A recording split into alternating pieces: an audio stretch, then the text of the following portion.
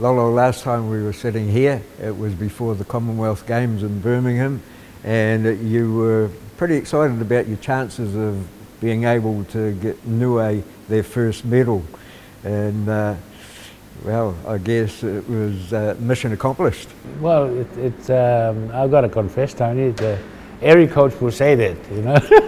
You know, we can't say that we're going there to make up the numbers, you know. I mean, yeah, we certainly, but we went in there not to make up the numbers.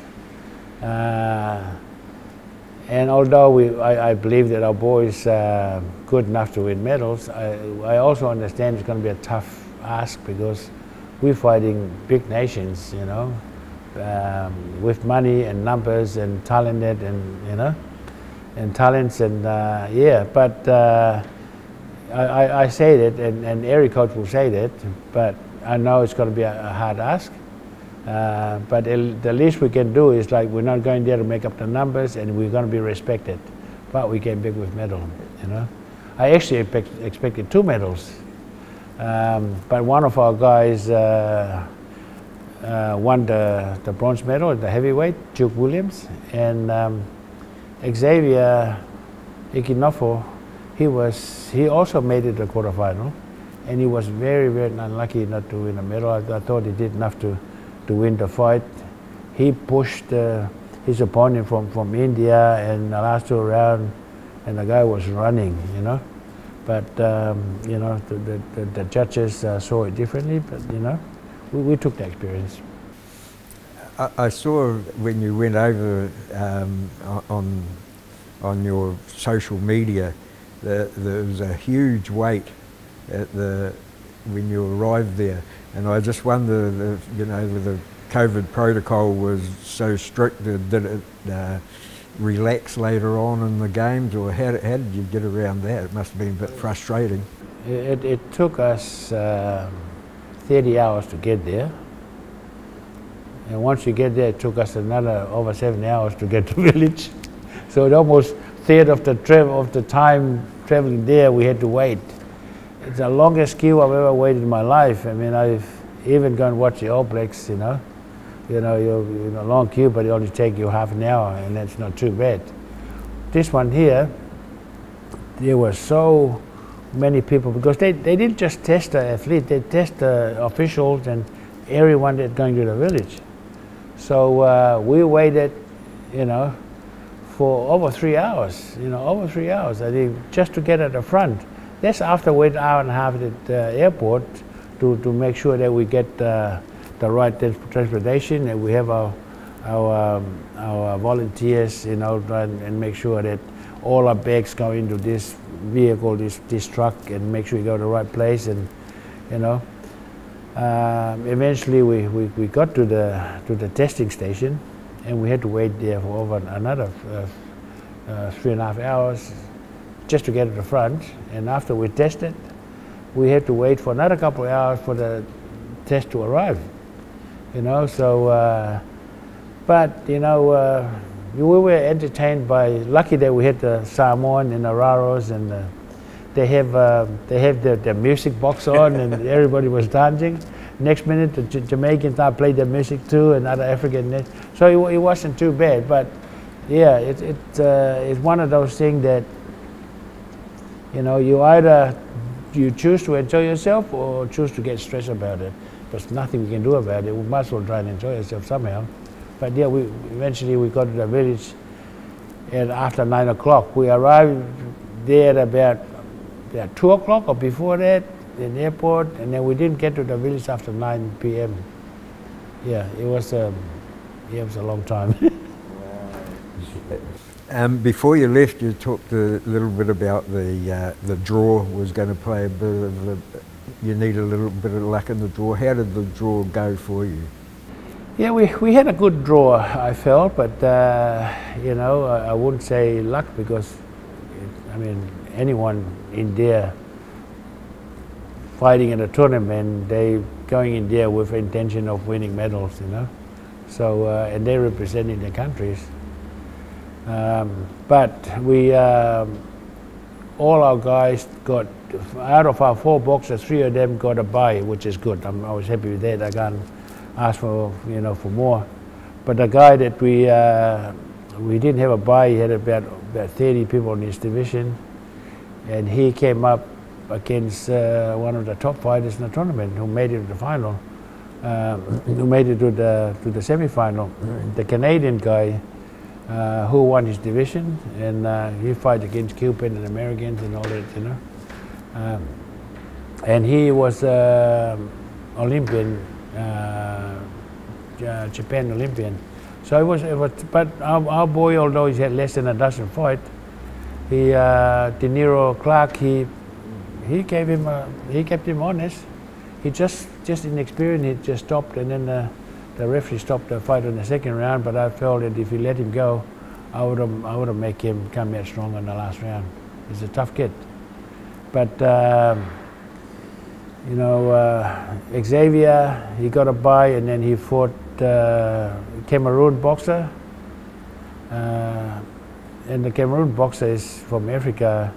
He already had 2 professional fights where he won both of them by knockout, and Xavier beat him. And then all of a sudden, where the hell is Niue? You know, I mean, and Cameroon's 26.5 million people. You know, and they look up. They go up Niue as 1,600 people. You know. Yeah, but there's some funny stories in there. You know, we had this Pommy guy who was a volunteer. I said, "Where's Niue?" Because this lady from Kenya asked me, "Where's Niue?" So we're in a small island in the Pacific, and she said, "How many people?" About 1,600 people. She laughed. But the Pommy guy, he was worse. He said, "No, bet you're not as small as at the Falkland Islands."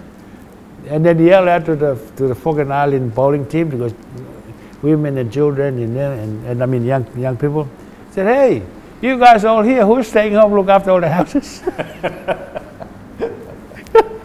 I thought they were sicky, but I had to laugh at the time. Yeah, but no, it was good. Then, of course, Duke had a double bye, and he ended up fight only one fight to get to the quarterfinal, and then he already got a medal.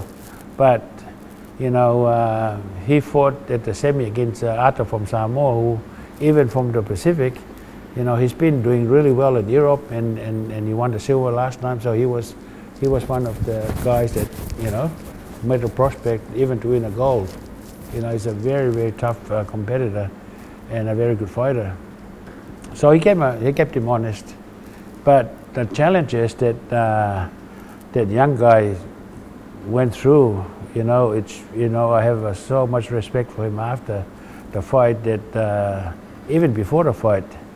See, Tony, 2 months before the fight, he had an ultrasound and MRI, you know, X-rays on his shoulder injury, which is he had his shoulder during the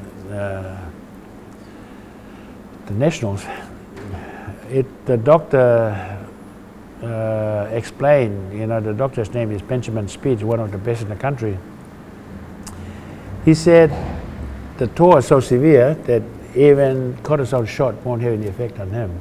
So he had to fight with pain, train with pain, and he missed a lot of training because of pain. And then 2 weeks before we left, after sparring, he said to me, "Man, I feel like crap." You know, I said, "Look, go and test, COVID test," and he tested negative, but he had a really, really bad flu. You know, like his body was aching. He was, you know, like, you know, he was really, really sick. So so he missed out a few days training. But when he came out of the flu, he tested positive for COVID-19. You know, so the poor guy. And on the last week, one of his best close friends got married.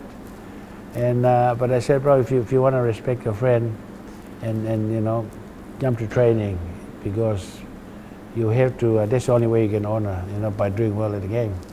So he set up training, only to get there.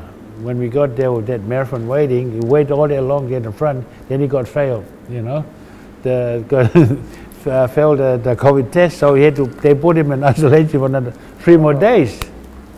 So anyway, just cut a long story short, he was the one that won us the medal. So, But I believe he went in there about 50% or even less, Tony. You know, with just of the injury and then the sickness, and you know, every trainer knows the last 3 weeks before a fight is the most crucial time.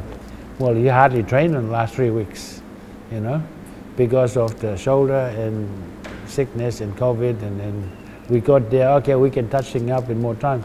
He got us to last 3 more days. So it get worse and worse and worse, but you know, he won us the medal. Tell us what the feeling was, you know, because you had the bowling team over there and there was quite a few officials were there. What was the, you know, when the first medal was won for the country? It was amazing, Tony. I mean, it just so happened that the Prime Minister, the Premier from Niue was in the team as well, in the bowling club, and they were all so proud. Even took me out and shot me a cup of whiskey. But he's a good guy, you know, and they're really into the sport. Yeah, but we definitely, we knew what we're up against, Tony. We knew that we find the best in the world. And we knew we were punching above our weight, but we never once thought that we were underdogs, you know. And I love it going in to any type of tournament being the underdogs. Anyway, I mean, that's what happened in Balmoral with Ray and them, and took on the world. And you know, I seem to be, we seem to be doing much better as a Kiwi, you know, as when people write us off. So yeah. Tell us what happens now, like, because it's over, and was everybody training here before? They have their own gyms, or are they coming back to Balmoral Liga? What happened, so how it all started, we always run a summer camp at December after the Christmas. And I ran into, or talking to Travis Taputoa. He's one of the veterans, you know, for Niue boxing. He represented Niue during the last Commonwealth Games, and I knew that he was going to be fighting for Niue because he told me he was qualified through the South Pacific Games, where he won a medal. And he, you know, as we talked, I said, look, we're going to help you with your training, because I know his father at the Manugal boxing gym.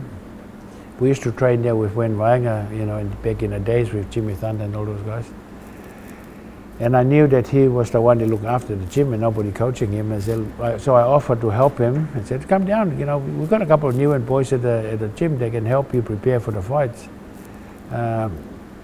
So he offered me if I'm interested in going with him to the game, because he didn't have any coach.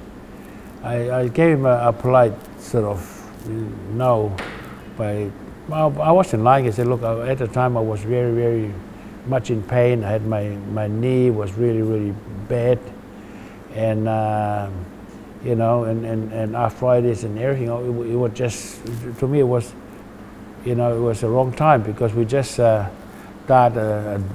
a gym, and then we lost 5 months to the COVID-19, like everyone else. We suffer from that, and we need to build on it. And so when he asked me, I gave him a polite no. But then he told the chef de mission of the Niue team, Tony Edwards,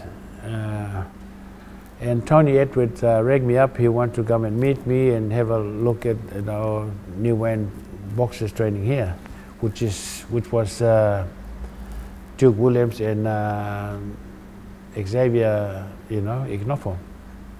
So he showed up, and he had a talk to the boys. Said, do you mind if I ask the boys, you know? Yeah, talk to the boys, and you know.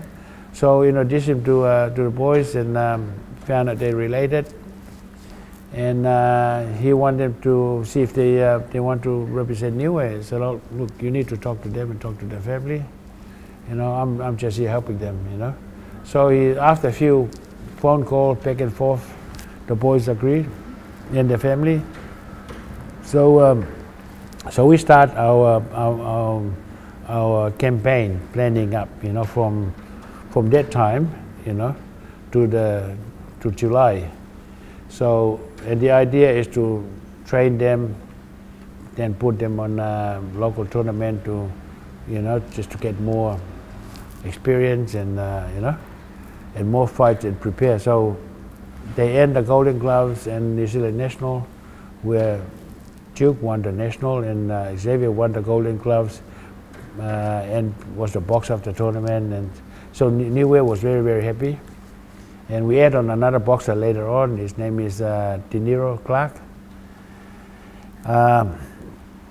They were so happy for our development that they asked me to, so I said yes, but I got in the Niue team same way I got in the Tongan team.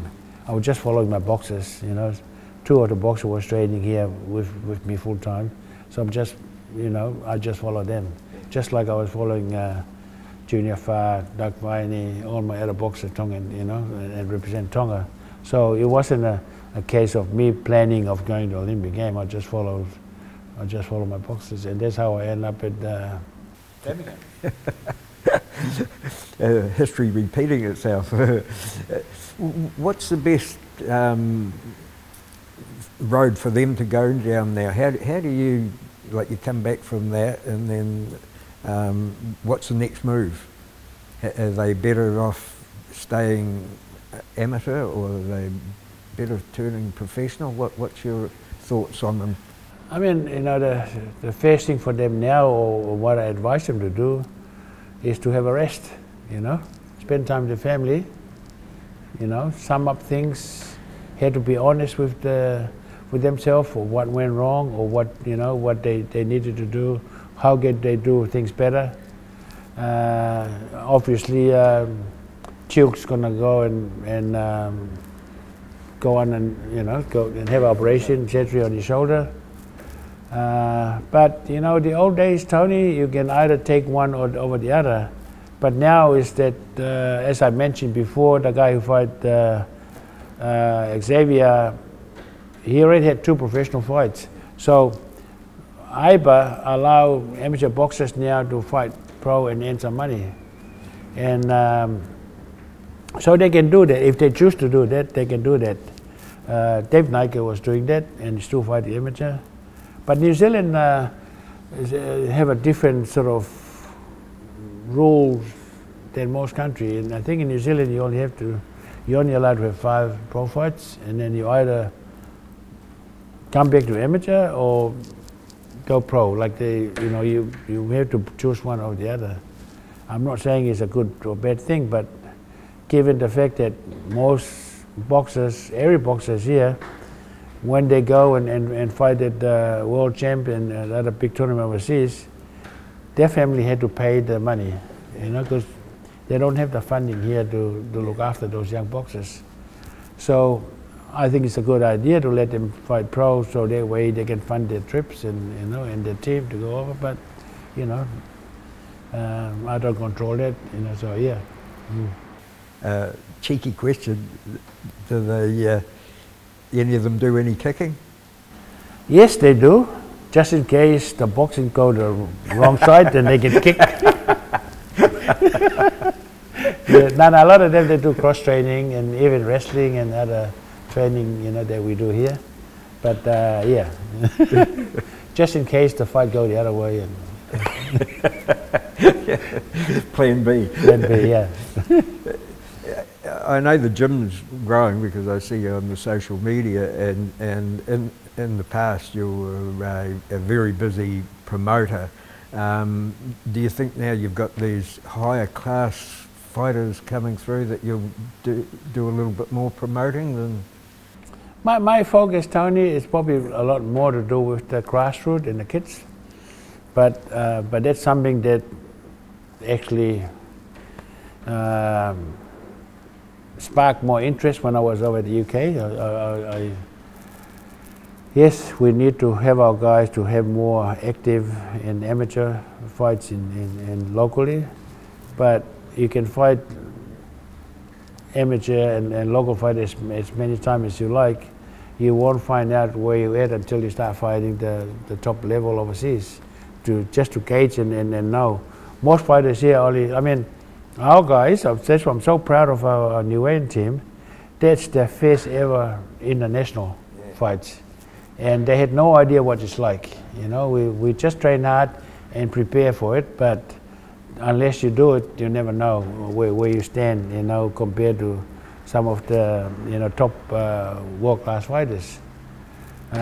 So it's no exception here with New Zealand. We need to, you need to have more international fights, and guys like Dave Naika and David Light, their families, and that was able to fund them to go and fight overseas, and you can see the difference that made, for them. But after talking to the English coaching staff, they have so much money. I mean, these guys, they put 14 million pounds into their boxing alone. I think that's more money than New Zealand put through the swimmers and runners and everything, But and they said that the interest is coming here, and I said, okay, we'll keep in touch, because what I'm trying to do, I've been networking, not just over there, but also with the Samoan, Fijian, Raros, Niue, and of course Tonga if they come to the party. I wouldn't mind one day to have a Pacific team, combined Pacific team, and take on the English team. But I made it clear to the English team that don't bring your A team, bring your B team, And then if we do well, then we can bring the A team later. But they got so much money. They got A, B, and C team. Even the development team to come here, they'll be hard to beat. Because those guys are a lot more hungry than the guys at the top. Because I think when they get to the top, I think that the first pick or the A team, they get wages. Some of those wages they got more than a CEO here, just to box full time, So yeah, but I had to talk to them. I talked with the Irish coach, asked him for help, and he gave me some ideas. I get an email like John Conlon, that was his son Conlon that fight fight Lemachenko, that's his father. He's a really good guy, and he gave me his email. He's going to send periodization training program, and I mean I have a system on my own anyway, but I know that they have a good result and always willing to learn new stuff. So he's going to help out, and maybe in the future he might even want to bring a team here also. But I know that Ato, the Samoan boxer, won a silver. He's been spending a lot of months in Ireland training in there, and then represent the team when they fight the European competitions. And you can see where he is. He's in a high level. Yeah. Wow. So you not only win got the prize, you also look for the future as well. Oh, I mean it's you never stop learning, Tony. And that's my attitude. I've been in the game over 40 years, but I always learn things and try and learn as much as I can. Like like it's something new. I'm always, that's my attitude anyway. So. And talking to these guys and and see how well their boxers do. I want to learn that. I want to know, and I will never stop learning.